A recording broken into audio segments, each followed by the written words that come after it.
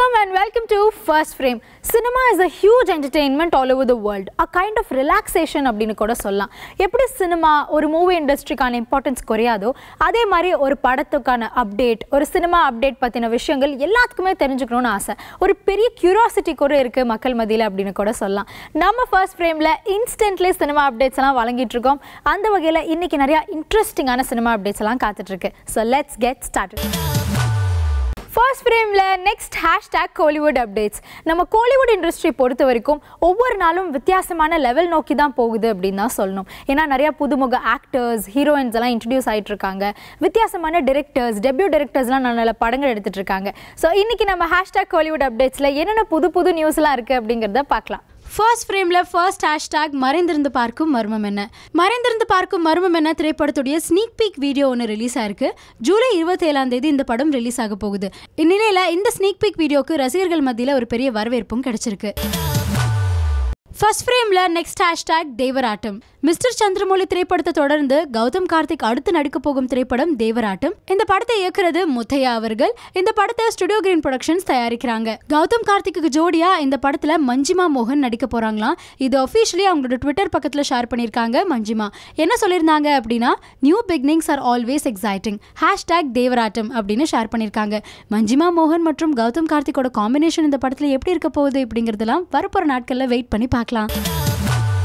First ஃப்ரேம்ல next hashtag சண்டைக்கோழி 2. விஷால் நடிப்புல என் லிங்குசாமி அவர்கள் இயக்கத்துல சண்டைக்கோழி 2 திரைப்படத்துடைய ஷூட்டிங் எல்லாம் ரொம்ப மும்முரமா நடந்துட்டு இருக்கு. இந்நிலையில சண்டைக்கோழி 2 திரைப்படம் அக்டோபர் 18 ரிலீஸ் ஆகும் அப்படின்னு அபிஷியலி அப்டேட் பண்ணிருக்காங்க. அது மட்டும் இல்லாம இப்போ பிரசன்ட்லி திண்டுக்கல்ல படத்தோடைய ஷூட்டிங் எல்லாம் நடந்துட்டு இருக்கான். ஜூலை 23 திண்டுக்கல் ஸ்கெடியூல் நிறைவு பெறும்னு எதிர்பார்க்கப்படுது. ஃபர்ஸ்ட் ஃப்ரேம்ல நெக்ஸ்ட் ஹேஷ்டாக் என்னை நோக்கி பாயும் தோட்டா. படத்துடைய இயக்குனர் கௌதம் மேனன் அவர்கள் ட்விட்டர்ல ஒரு முக்கியமான விஷயத்தை ஷேர் பண்ணியிருக்காரு. அது என்னன்னா, என்னை நோக்கி பாயும் தோட்டா படத்துடைய ஃபைனல் ஸ்கெடியூல் ஆஃப் ஷூட்டிங் நடந்துட்டு இருக்கான். கூட்டி சீக்கிரத்துல படத்துடைய ஷூட்டிங்லாம் நிறைவு பெறும்னு எதிர்பார்க்கப்படுது. அது மட்டும் இல்லாம தனுஷ் கூட இணைந்து இந்த திரைப்படத்துல சசிகுமாரும் நடிச்சிட்டு இருக்காரு. ஒரு முக்கியமான கதாபாத்திரத்தில் நடிக்கிறாரு அப்படின்னு எதிர்பார்க்கப்படுது. திரைப்படத்துடைய போஸ்ட் ப்ரொடக்ஷன் ஒர்க் எல்லாம் சீக்கிரமா முடிச்சுட்டு இந்த வருஷத்துக்குள்ள படத்தை ரிலீஸ் பண்ற ஐடியால இருக்காங்களா என்னை நோக்கி பாயும் தோட்டா படக்குழுவினர்.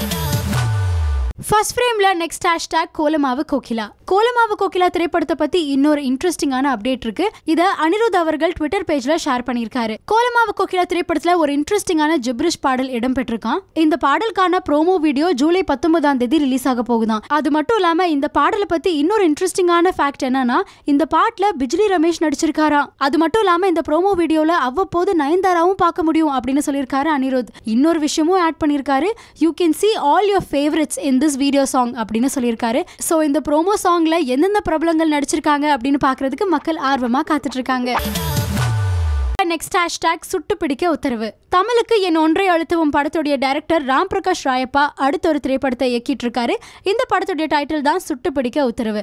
இந்த படத்துல டைரக்டர் மிஸ்கின், சுசீந்திரன், விக்ராந்த், அதுல்யா ரவி முக்கியமான கதாபாத்திரத்துல லீட் ரோல்ஸ்ல நடிக்கிறாங்க. சுட்டு பிடிக்க உத்தரவு திரைப்படத்தை பத்தி இன்னொரு இன்ட்ரெஸ்டிங்கான அப்டேட்டும் கிடைச்சிருக்கு. படத்துடைய first look poster July 19 release பண்ண போறாங்களாம்.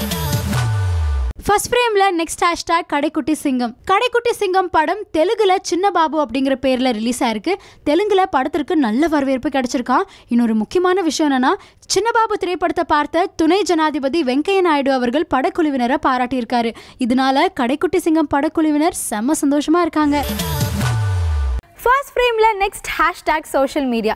நம்ம சோஷியல் மீடியா சாதாரண மக்களுக்கு மட்டும் யூஸ்ஃபுல் இல்லை, பிஸ்னஸ்மேன்லேருந்து ஆரம்பிச்சு சோஷியல் ஒர்க்கர்ஸ், சினிமா பீப்புள், இந்த மாதிரி எல்லாத்துக்குமே யூஸ்ஃபுல் தான். என்டையர் சினிமா இண்டஸ்ட்ரியோட அப்டேட்ஸ் எல்லாமே சோஷியல் மீடியாவில் தான் தேடி பார்க்கணும். ஸோ இன்னைக்கு ஹேஷ்டாக் சோஷியல் மீடியாவில் என்னென்ன நியூஸ்லாம் தேடி கொண்டு வந்திருக்கோம் அப்படிங்கிறத பார்க்கலாம். ஃபர்ஸ்ட் ஃப்ரேம்ல next hashtag Vimal. AR Mahesh அவர்கள் இயக்கத்துல விமல், ஆஷ்னா ஜவேரி இணைந்து நடிக்கும் திரைப்படம் தான் இவனுக்கு எங்கேயோ மச்சம் இருக்கு. இந்த படத்தை சாய் ப்ரொடக்ஷன்ஸ் நிறுவனம் சார்பில் கன்னட பட உலகின் பிரபல நடிகையான ஷர்மிளா மான்ரோவரும் ஆர் சாவந்த் என்பவரும் இணைந்து தயாரிக்கிறாங்க. சுமார் 40க்கும் மேற்பட்ட படங்கள்ல நடித்துள்ள ஷர்மிளா தயாரிக்கும் முதல் படம் இது என்பது குறிப்பிடத்தக்கது.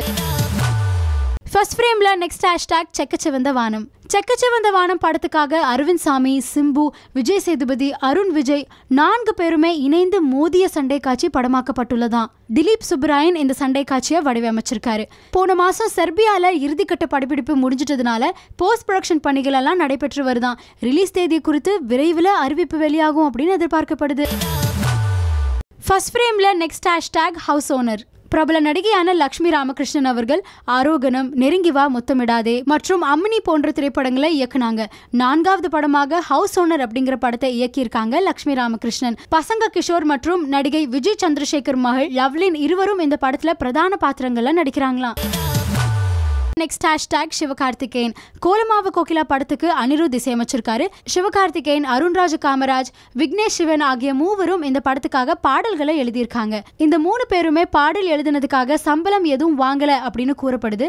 இந்நிலையில சிவகார்த்திகேயன் மட்டும் தனக்கு கொடுக்க நினைக்கும் சம்பளத்தை மறைந்த பாடல் ஆசிரியரான முத்துக்குமார் குடும்பத்துக்கு கொடுக்கணும் அப்படின்னு சொல்லியிருக்காரு. சிவகார்த்திகேயன் நடித்த முதல் படமான மெரினாவில் 3 பாடல்களுமே எழுதியிருக்காரு முத்துக்குமார். அதனால தன்னுடைய அன்பை வெளிப்படுத்தும் வகையில இந்த முயற்சி எடுத்திருக்காரு சிவகார்த்திகேயன்.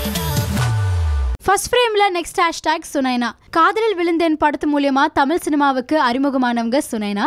இவங்க கடைசியா விஜய் நடித்த தெரி படத்துல நடிச்சிருந்தாங்க.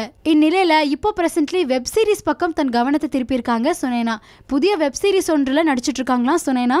இந்த வெப் சீரிஸோட டைட்டில் என்ன, சுனைனா கூட இணைந்து யார் நடிக்கிறாங்க இப்படிங்கிறதுலாம் கூடிய சீக்கிரத்துல தெரிய வரும்.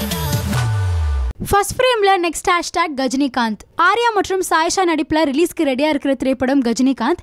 இந்த படத்துடைய ஆடியோ லான்ச் நேத்து 7 மணிக்கு நடந்தது. இந்த படத்திற்கு பாலமுரளி பாலு இசையமைச்சிருக்காரு. சந்தோஷ் பி ஜெயக்குமார் அவர்கள் படத்தை இயக்கியிருக்காரு. ஃபர்ஸ்ட் ஃப்ரேம்ல நெக்ஸ்ட் ஹேஷ்டேக் போத. போத திரைப்படம் ஜூலை 20ஆம் தேதி ரிலீஸ் ஆக போகுது. இந்நிலையில இந்த திரைப்படத்திலிருந்து ஸ்னீக் பீக் காட்சியை ஒன்று ரிலீஸ் பண்ணியிருக்காங்க படக்குழு. இந்த படத்தை டைரக்ட் பண்ணது சுரேஷ் ஜி அவர்கள். இந்த திரைப்படத்துல விக்கி, மிப்பு, வினோத் அவர்கள் முக்கியமான கதாபாத்திரத்துல நடிக்கிறாங்க. இந்த படத்திற்கு சித்தார்த் விபின் அவர்கள் இசையமைச்சிருக்காரு.